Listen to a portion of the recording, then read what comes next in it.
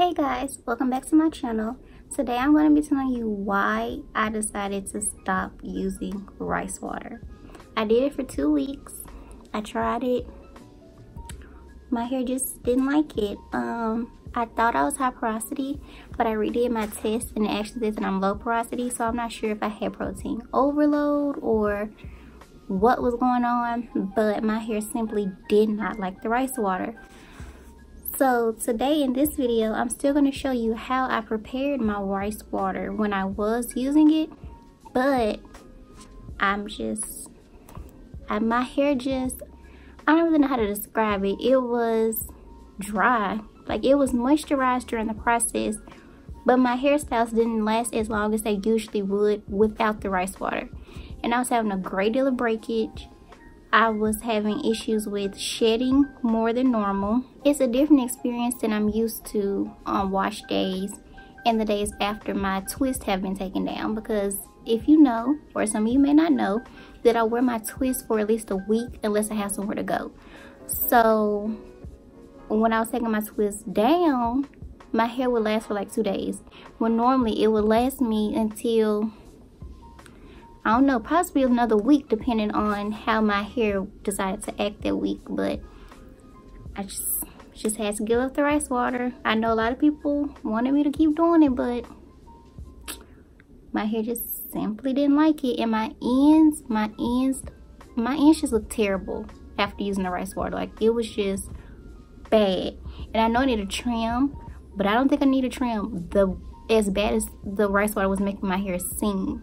So maybe if I do it like once a month, but as far as weekly, it just cannot happen. In this video, you will still see my rice water update from week 2, and I'll still do a length check at the end of the video so you can see where my hair is after using the rice water only twice. This is the rice that I use to prepare my rice water. You can use any type of rice, but this is the particular rice that I use. To prepare my rice water, I have a mason jar, and I'm going to put in 1 cup of rice.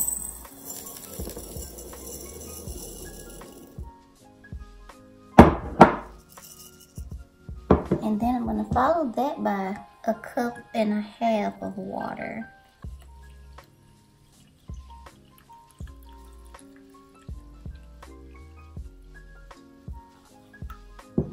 And to avoid the horrific smell that it has, I'm going to add in some drops of peppermint.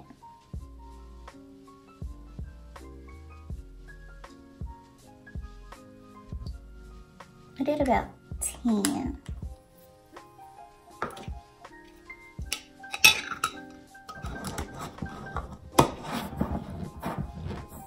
Shake it up.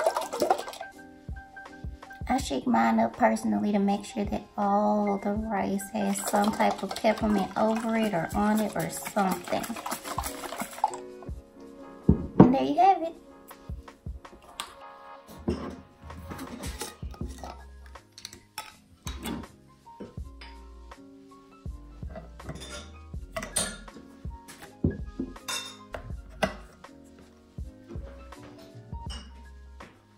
It was at this moment he knew. He fucked up.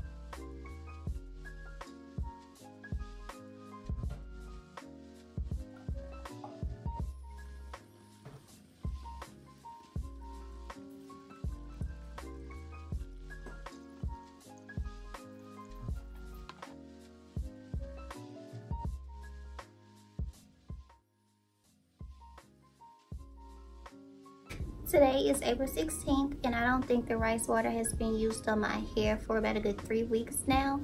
So let's see where my hair is. I'll start with the front.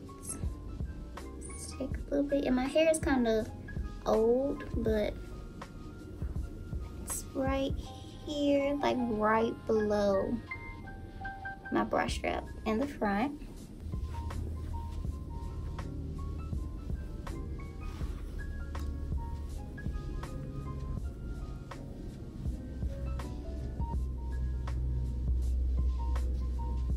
it's probably not a major difference from when I was using the rice water, but at the same time, the rice water did not help the area that I needed it to help the most, if that makes sense. Like the area up here where my hair was like really thin, it hasn't really grown much, and my hair is kind of old right now, so it's not gonna look all fresh and new how it did with the pictures that I'm going to insert here. But I'm going to try some different techniques to see if I can get my hair to grow in those places. If you have any suggestions, please leave them in the comments below. Thank you for watching. Bye.